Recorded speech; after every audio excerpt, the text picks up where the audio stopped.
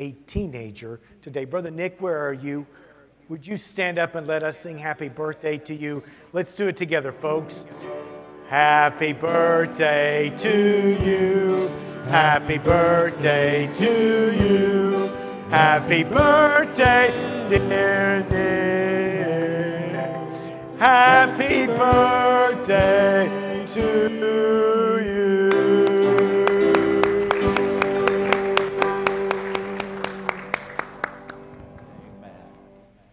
We'd like to do a song this morning as part of our worship. It's actually an older worship song that I don't think we've really done it much here at the church, maybe not at all.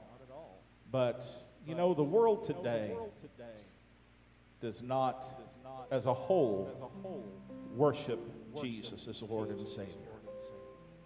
The world today does much like the world did over 2,000 years ago when they spat upon him, when they mocked him, when they made fun of him and made light of him. But whenever you see the trees bloom, whenever you see the flowers begin to grow, whenever you see the leaves of fall begin to change and you begin to see the snowflakes of winter fall, what that really is the earth proclaiming that Jesus is Lord. And there will come a day when every knee shall bow and every tongue shall confess that Jesus Christ is Lord. Worship with us this morning in this song.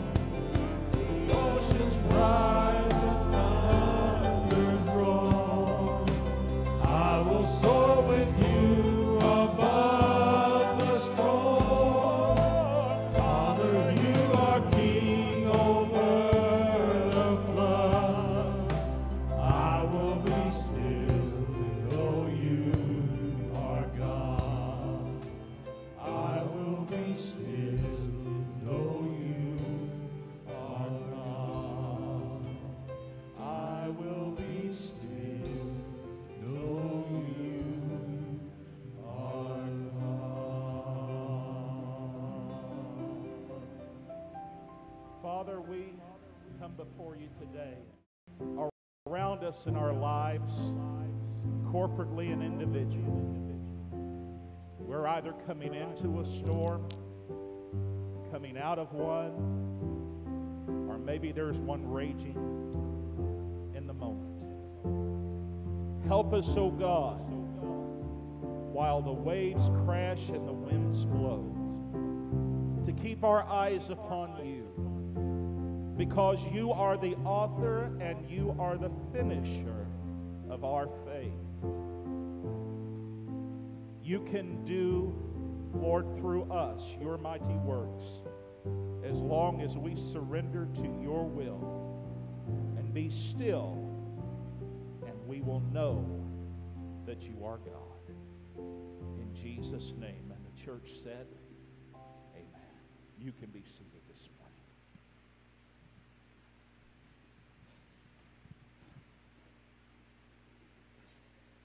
Good morning, church. Sometimes as we go through life and we may go through some trials or some storms, but sometimes we forget all the blessings that God gives us. This song here says, I'm a child of the King. And if you're one, if you know that your sins are forgiven, you're a child of God. You are a child of the King.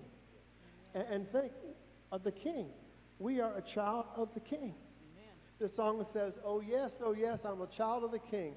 His royal blood now flows in my veins. And I, who was wretched and poor, now can sing, praise God, I'm a child of the King.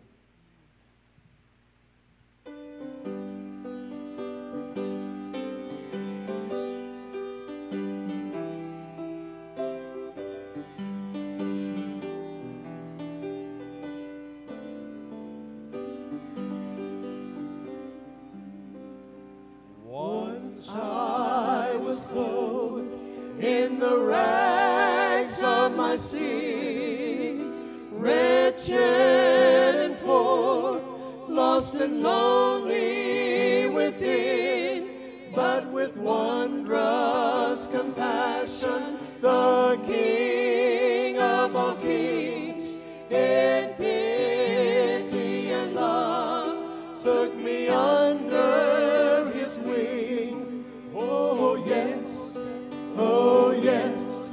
I'm a child of the King. His royal blood now flows in my veins, and I, who was wretched and poor, now can sing, praise God, I'm a child of the King.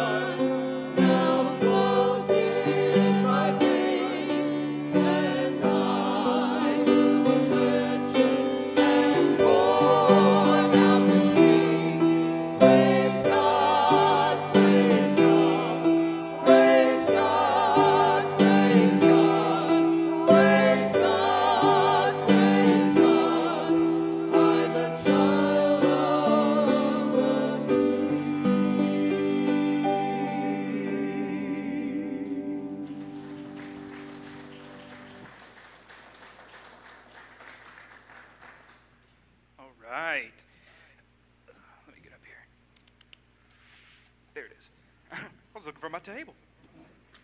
All right, so first things first, children, you are dismissed to go down to children's church. Let them head on down to do that before we start our beautiful little sermon. All right.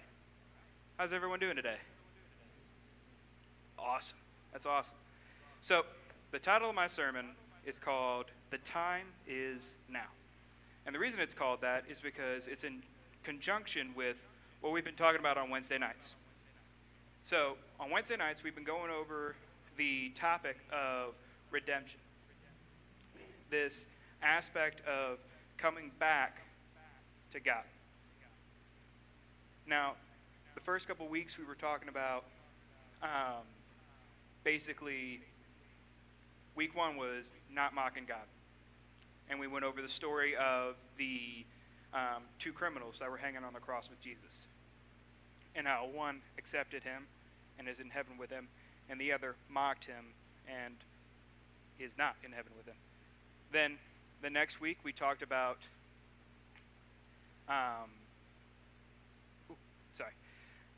the next week we talked about basically Paul and how he was in such opposition to God, and yet God still used him and brought him back to God. Then last week we talked about Jonah and running from what God has to do for you. And today, I'm basically going to tie them both into each other and bring it in, which brings me back to my title, The Time Is Now. So, first things first, those of you in the congregation, how many of you are like me and are major procrastinators? Like, I will put things off until the last minute before I even get in trouble. Anybody like that with me? Yeah, I'm seeing a couple hands. Yeah. So, I don't know about you guys, but in my mind, I think I have a lot of time. I can do that later. You know, whether it be chores, laundry, housework, homework, stuff like that. I'm just thinking, I'm really not feeling like it, so maybe one more episode. Maybe I'll take a shower. Maybe I'll eat something. I'll do it later. I've actually got a really good story with this. So I've got a really good friend whom went to college with, and every assignment this man turned in, he turned in at the last minute. There would be days where they would give us assignments months in advance, and yet he would still, the night before, be doing that assignment because he put it off so much. I remember one night specifically, it was the week before finals. We had this big paper that we had due. So I'm finishing up the last piece of my paper, and I think it was supposed to be like a 12, 13-page paper or something like that. Something very ridiculous. And I walk up to him, I'm like, hey, have you started on this yet? He's like, no, I think I'm just going to pull an all-nighter. Maybe I'll start here in about 10 minutes, and then we'll see how it goes from there. This man chose to do an all-nighter, spend the entire night drinking coffee, drinking energy drinks, listening to loud music, just to stay awake to do this assignment that he could have done before, that he could have done earlier. There are things in our lives that we can put off, things that we can procrastinate, things that we can lay up to the last minute. Some of us, that can be homework. Those of you in middle school, high school, and stuff like that, you can put off getting married and stuff like that. You know, I'm 24, right? Yeah, I'm 24. I can put off getting married for a while. That's something I can put off. I can put off, starting dinner because it's only 10 o'clock in the morning. I could put some of this stuff off. But there are things that we can't put off, like our taxes. Can't put that off, otherwise we'll get arrested. You can't put off taking care of somebody. And you can't procrastinate a relationship with Jesus. And the reason for that is what we'll be talking about today. Do not put off a chance at salvation. until later. Because, for one thing, later may not come. This is in Matthew 24:36. But about that day and hour, no one knows, not even the angels of heaven, nor the Son, but the Father alone. Now, the context for this is Jesus is talking with his disciples about the end times. Whenever they didn't know it, but whenever he comes back after being raised from the dead. He's talking about that. He's talking about the end times. And whenever all will pass away and all will fade away. When there's no more time left. When the hourglass is spent. Whew.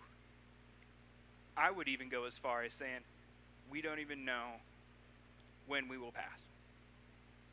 Because there have been so many times in my life where there have been people and pets in my life that have passed without me knowing. And if I would have known, I would have gone back and spent more time with them. Kind of thing.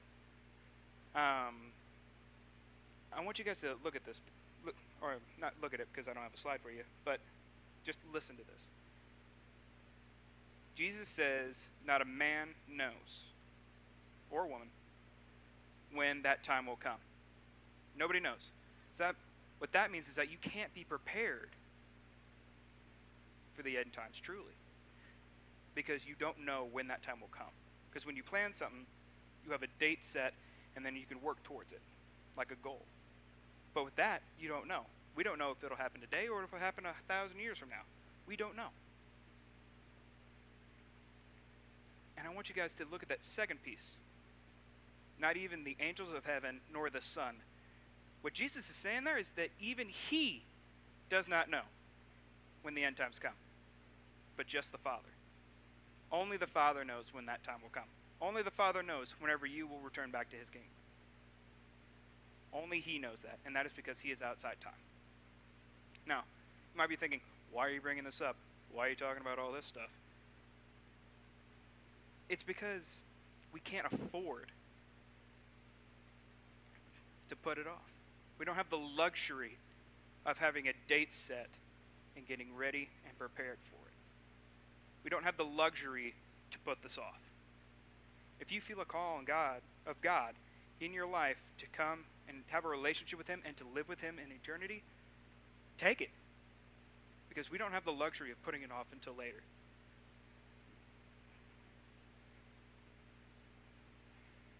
This should put a sense of urgency in you. Because of what I've just said. Because we don't know when this time is coming. So why not get it done as soon as possible? And that's just how I like to live my life, is I like to get things done as soon as possible. Unless I'm procrastinating them, then I'll put them on later as possible. But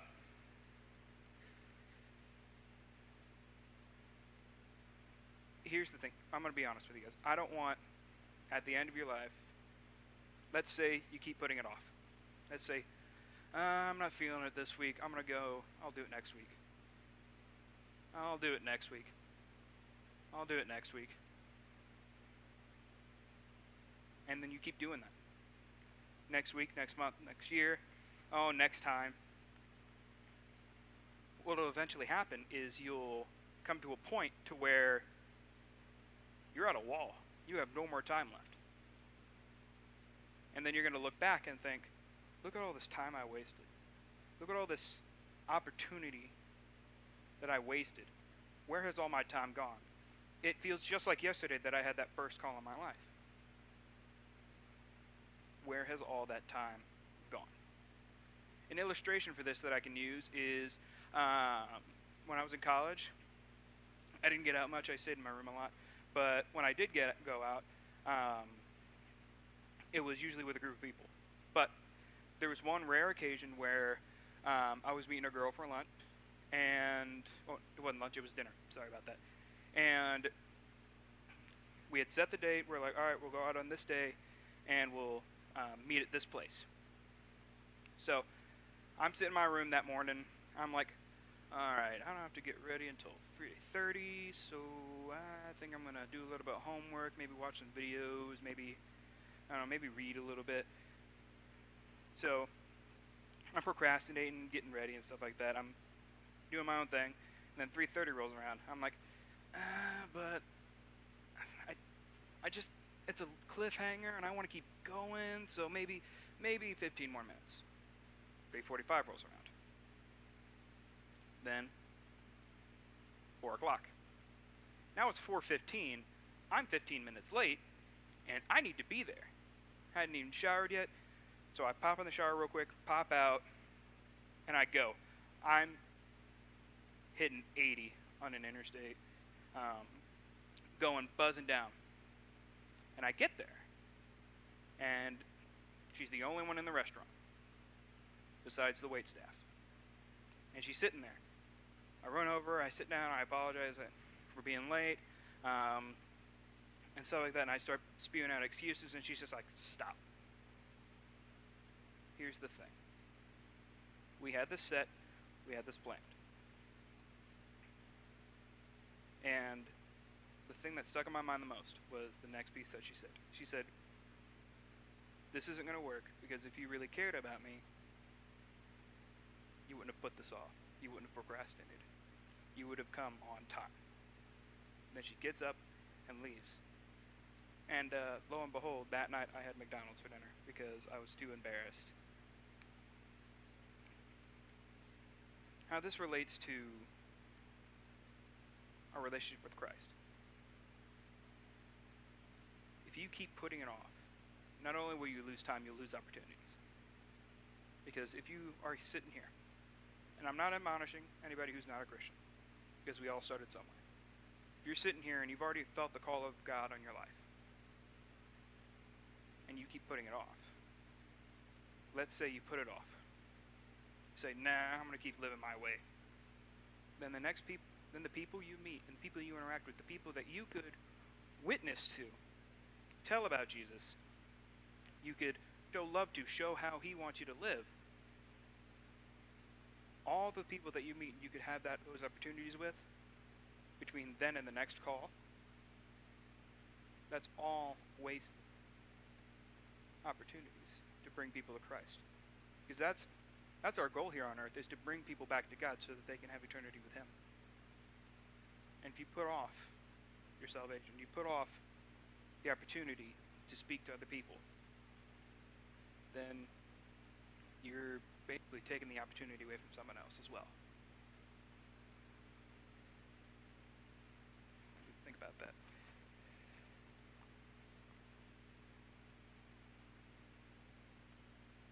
I also want you to think about what I said earlier. If you keep putting it off, there will eventually become a time where it's too late. Now, I'm not saying that God has limitations like that. I'm saying that there will be a time where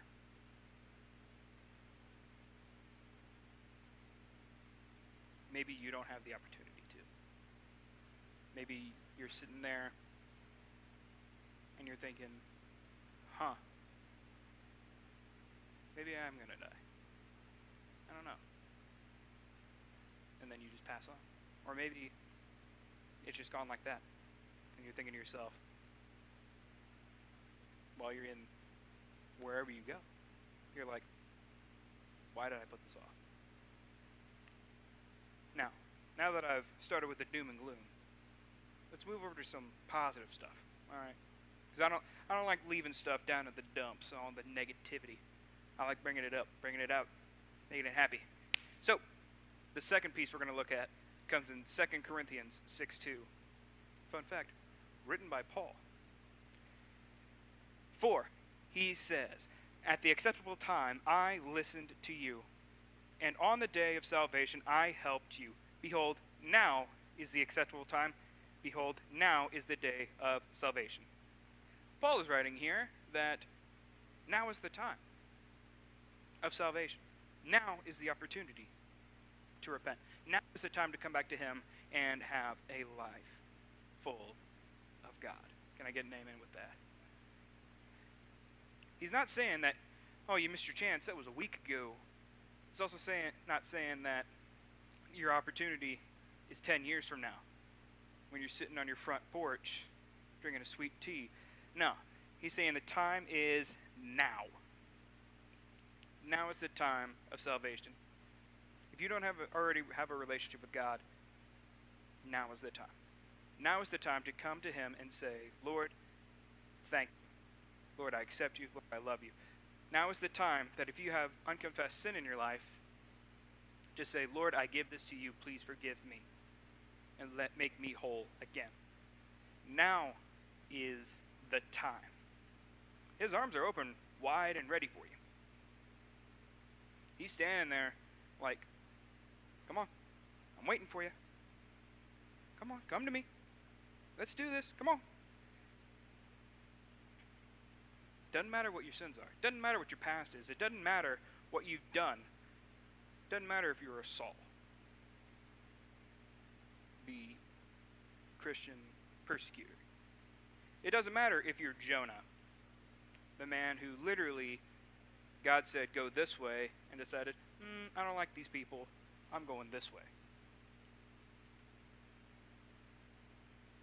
Doesn't matter if you're that criminal on the cross that's hanging there because you did something wrong. You broke a law. You've done some things you shouldn't have done. You have unconfessed sin. Now is the time to repent, to turn away, to come back to God. Now is the time. And one thing that this says, they have to do a little bit for it. It's what he's saying is, now's the time, and it'll be given to you. If you say to God right now, Lord, please forgive me for my adultery. Forgive me for my drunkenness. Forgive me for my slander. Forgive me for the harm I've done to others. Forgive me for the harm I've done to myself. Forgive me for cursing you. If you truly believe God, and if you are truly in one with God, if you are truly in a relationship with Christ, it will be given to you. One of my favorite songs is called Come, Now is the Time to Worship. And I'm pulling my phone up so I can look up some of the lyrics. And by the title of this, you can probably guess what it's about. You're right, it's about partying. Just kidding, it's about worshiping.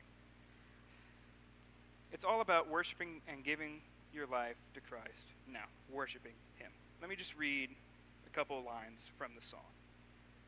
Come, now is the time to worship.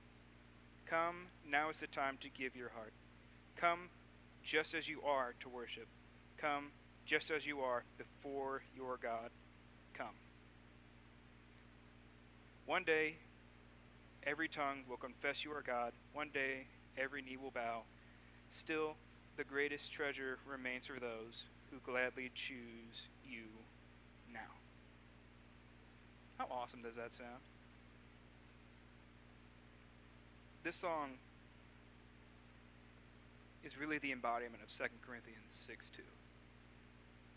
Come, because now is the time to worship. Now is the time to sing praises to God. Now is the time to worship God. Now is the time to give your heart to Christ. Now is the time to recognize that God came down in flesh as Jesus, performed miracles, spread the gospel, and died on a cross for you, only to be lifted up 3 days later, and he will come again. Come just as you are to worship. Doesn't matter what you look like, how you talk, how you look, how you act. Just as you are, before your God. So, don't put off an opportunity at being one with God. Don't put off an opportunity to live life with God. Don't put off the opportunity to be loved like you've never been loved before. Don't put off the greatest decision you could ever make just to have fun now. Allow God, allow Jesus, the Holy Spirit, to be your Savior now. Because all he wants is to spend eternity with you. All you have to do is say, yes, Lord Jesus, I am all in for you. So, with every head bowed, every eye closed, what I want you to do is, if you've never accepted God in your life, if you've never accepted Christ as your Savior, if you've never done that before, you can do it in your heart, in your soul, out loud, but I just want you to pray this prayer with me. Lord Jesus, thank you. Thank you for your sacrifice. Thank you for coming to earth and dying so that I may have eternal life. Lord, I believe that you are the Son of God, that you came, you died, you rose, and you will come again. I accept you as my Lord, as my God, and I am asking you to come into my heart and rule over my life. I love you, and I thank you. It's in your holy name I pray. Amen. Now, if you could put your eyes back on me, raise your heads, open your eyes. As Pastor Joe plays some basically, not really solemn, but just some mood-appropriate music, I'm going to open up the altars. If you would like to pray to God alone, we have these altars over here. Nobody will come up, nobody will bother you. If you would like to pray with somebody, then you can come over to these altars. Or if you don't feel comfortable coming in front of everybody, you can stay at your seat and you can pray there. We're just going to take this time to basically go through our minds and just have some time with God.